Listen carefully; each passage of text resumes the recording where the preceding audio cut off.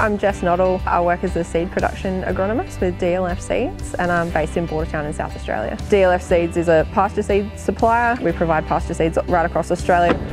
Hey fellas, how you doing? Hello Jess, nice to see you, man. I'm good, thanks. Nice to see you, Harvey. How you doing? Good. I'm here today with Glenn Zatto. He's based at Tintinara. I'm on his family farm and we're heading out to look at some southern green ryecorn seed crop. I'm keen to see how the grain's feeling though.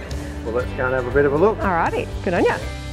So a typical day for me is jumping in the car and heading out to see farmers and helping them or advising them on how to grow their seed crops. I never really considered that I would be working in agriculture or with farmers for that matter. I always just, left school. I didn't really know what I wanted to do. I just wanted to get a full-time stable job and figure it out from there. I don't come from an ag background. I previously worked for what was PGG Rice and Seeds in an admin position, and I took on a trainee agronomist position with the same company when that come up. So it was a big leap for me not having a background in ag or much idea on how to grow a crop at that stage. Get some fine weather, I might be able to get it in the bin. Part of my traineeship included partaking in some tertiary studies. So I studied through Rural Biz Training, which was completely online, which worked amazing for me. Being able to just jump on the computer when you had a free second and complete a bit more or on the weekend or whenever.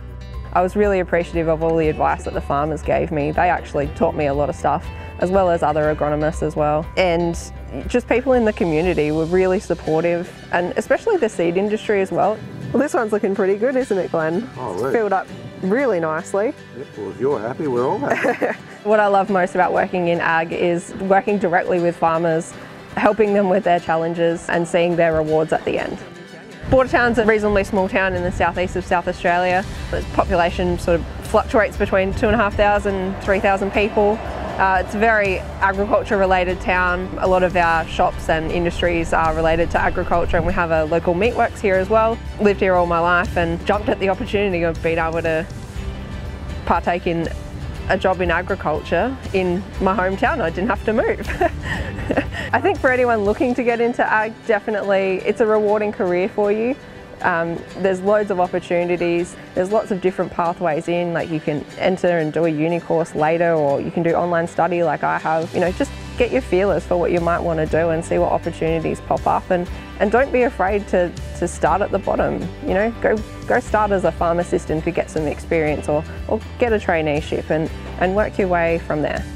I think with anything in life, you've just got to have a shot at something. I'd sort of jumped in not knowing what to expect, and now I love it. So ask anyone involved in the agriculture industry. It's a really good community and everyone loves it.